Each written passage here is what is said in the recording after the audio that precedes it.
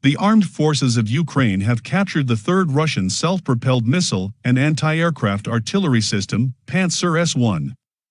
The relevant statement was made by Mykolaiv Regional Military Administration head Vitaly Kim on Telegram.